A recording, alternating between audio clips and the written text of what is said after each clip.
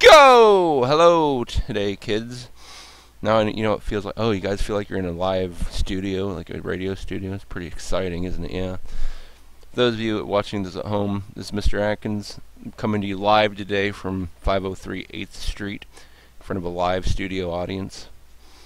We have Chem 1 first hour listening to me do this. I'm actually showing it to them. So, with that, we'll go ahead and get started. What we're doing today is we're looking at something called Carbon-14 dating.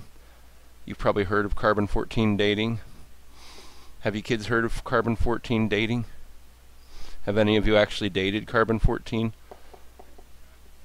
Is he a good guy? Is Carbon-14 a dude or a chick? I don't know. So, is it? Beautiful lady. So Carbon-14 dating, we're not talking about dating like going out with them. Actually, we're talking about finding out how old something is. That's what your vocab word on this is, radiocarbon dating. Remember that? So here's how it works. In the atmosphere, there is about there's carbon-12, carbon dioxide in the atmosphere. So you have carbon dioxide in the atmosphere, and that carbon in the carbon dioxide can be either carbon-14 or it can be carbon-12. And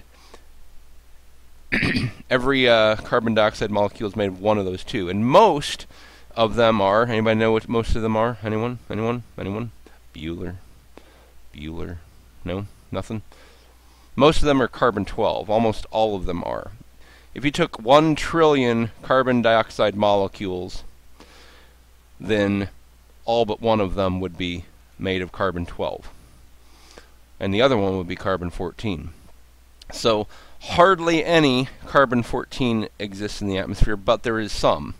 It's like 0.0000000%, but there's a certain amount. And so what we're going to do is we're going to see what that does. So we're going to plant a tree. We're going to call him Bob. Is that what you guys wanted to call him? Bob. We're going to call him Bob. Hi, Bob. What's up, Bob? And we're just going to see he's getting bigger and bigger and bigger. Now we're going to pause that for a second just so we can kind of see this is a tree that's alive. We have this little detector here that measures the carbon-14 in it. And so if we just keep watching, we see as the tree grows, it has all of the carbon-14 that it should have. In other words, it has 100% of the carbon-14. There's another button here. If you want to actually know what the percent is, it's very, very tiny. You see this number up here. It's about 1/trillionth of a percent.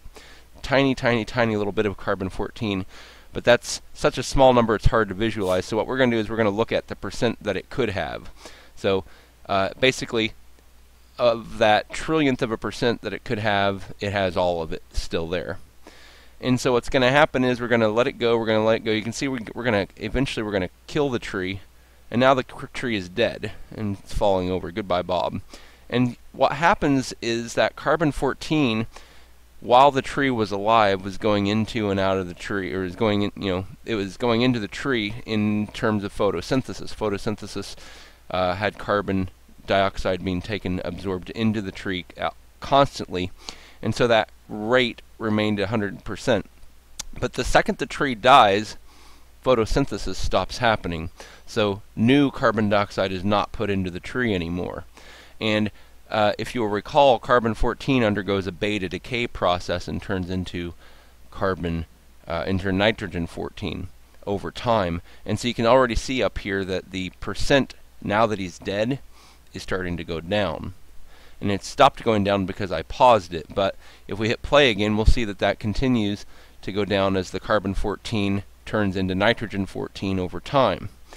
And what should happen at the first red line? Pause it here.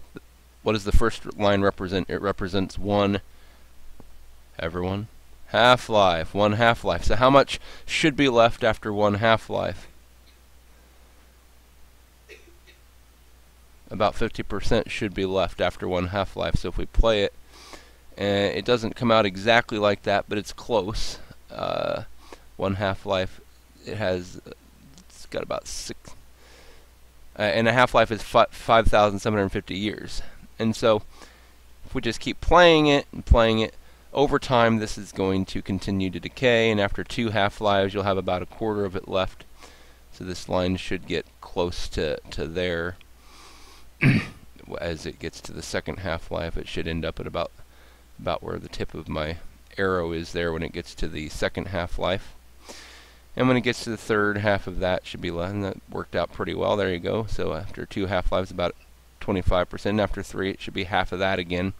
And so at any point, if we pause it, let's say that we went and so we're kind of watching this happen, but let's play it backwards. What if we didn't know what time this tree died? We could actually go in and we could actually measure the percentage of carbon-14 in it, and from that, couldn't you tell with this curve, couldn't you tell about how long ago it died? You could figure out, well, if it's about 25%, it must have died about 2 half-lives ago. Or if it's 50%, it must have died about 1 half-life ago. And so from this, you can actually figure out how long ago the tree died. And that's what we use this for. We use this radiocarbon dating to figure out how long ago living things died. Now, it works for anything that is constantly being carbonated, being kind of given and taking carbon. So obviously plants that photosynthesize, you can use this to date how long ago they died. What about an animal? Can you date an animal with this? Do animals take new carbon into their body all the time? What do animals eat? Food, and the food is made out of either other animals or it's made out of plants, right? So that's new carbon going into the body all the time. So anything that was once alive, be it a plant or an animal, you can figure out about how long ago it died using radiocarbon dating. However, there is a limitation on radiocarbon dating, and that is that how long does it take? Remember with the pennies, how long did it take for all the pennies to turn? 6 half-lives for some of you 8, 7, some 8. So can everyone agree that after about 10 half-lives, it should pretty much all be gone, right? Well, if carbon-14 has a half-life of about 5,700 years, then how long should it take for all of it to be gone? Well, 10 half-lives, it should take about 57,000 years. 57,000 years. So would it be good to use carbon-14 to find out how long ago something died if it's over 1 million years old? The answer is, of course, no, because 57,000 is less than 1 million. After all the carbon-14 is gone, you can't really use it for dating anymore.